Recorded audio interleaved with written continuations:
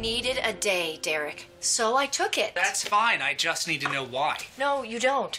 You want to hear that I cured cancer or that I found a vaccine for ALS before breakfast? That'd be great. Anything would be great. There it is again. What? You're waiting for me to pay up for this grand sacrifice that you made for our family. How am I supposed to do anything with you pressuring me and hovering over me for a decision that you made? And you're waiting for me to fail. I'm waiting for you to shine. Remember? That's why you're staying here.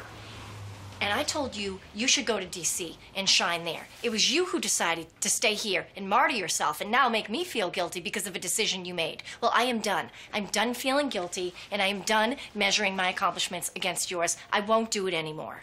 Just stay out of my way. Wow. You sound just like your mother.